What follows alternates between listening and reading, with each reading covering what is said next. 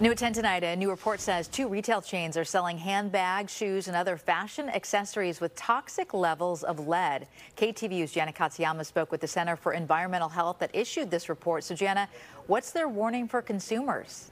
Well, Julie, they really wanted to raise awareness. This nonprofit, which is based in Oakland, says that they found lead in common name brands, and they found them in popular retail stores. People usually don't think of shopping as a health hazard, but a report by CEH, the Center for Environmental Health, this week announced that discount retail chains Ross and Burlington have been selling products with high levels of lead. What we found is that handbags,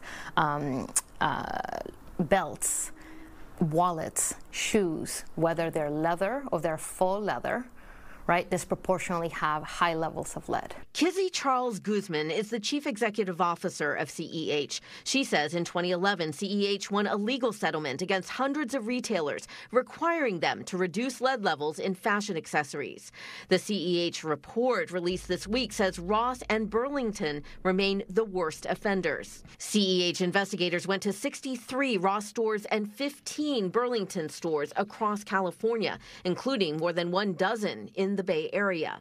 Lab tests showed hundreds of their items under a wide range of brand names had lead levels above 300 parts per million compared to the Consumer Product Safety Commission's limit of 100 parts per million for children's items. We absolutely need safer standards. We absolutely need better regulations at the federal level. Lead is a toxicant that has a tremendous impact on our body. It is especially harmful to children. If you go to any of the stores in the city, you assume that they're safe, like their products are safe to buy. I touch my handbag, the handles of my bags, and I touch my face, I touch my all kinds of stuff. By law, California employers also have an obligation to protect their workers from lead. Under Cal OSHA's regulations specifically, they have an obligation to be aware of when lead exposures are happening and then to conduct testing of their employees and their environments to make sure those lead exposures are controlled for. Robert Mutri is an attorney with the California Chamber of Commerce. He says Cal OSHA just passed new, stricter lead regulations last month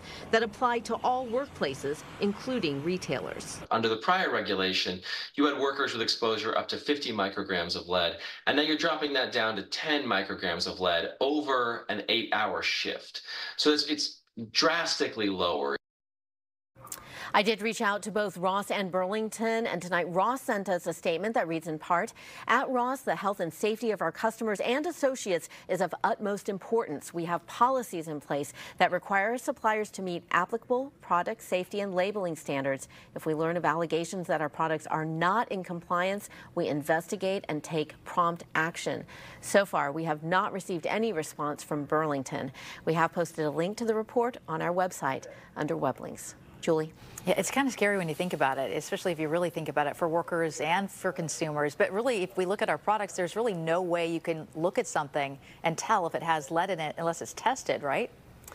There isn't. One of the things they found is that in faux leather, the fake leather, that is where they were the highest. They emphasize that it's important to wash your hands, and there are also some consumer test kits, like you do paint, test for lead paint. Those are out in the market, but really they say they would like to see more regulation from people of these companies to put pressure to make that change. Yeah, so when it's made, so then the rest of us don't have to worry about it. All right, that would be good. Jana, thank you.